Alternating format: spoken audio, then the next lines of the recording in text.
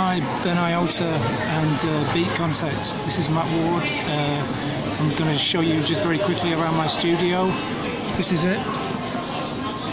It's actually a food court in Sydney. This is where I make most of my music, in food courts, bus shelters, parked in my car, because like most producers I don't really have a studio, and I just have to make music wherever I can. Got to work full time, got family commitments and stuff, so you know, a lot of people aspire to have studios like this. Like Steve Aoki, I think he looks cool in that studio, doesn't he? But to me he just looks hungry. Where's his kebab shop, eh? I've got one right here.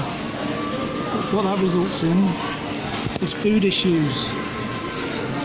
Look what he gets up to when he's on tour, throwing food, throwing cakes at people. Tell me that's not fucked up. I mean, working in a food court does have disadvantages though. I've been approached by the security in here when I've been mixing the album, tapping me on the shoulder for looking weird when I'm spinning out on the headphones and stuff like that. And it looks like he's coming over to have a chat with me now, so I'm going to leave you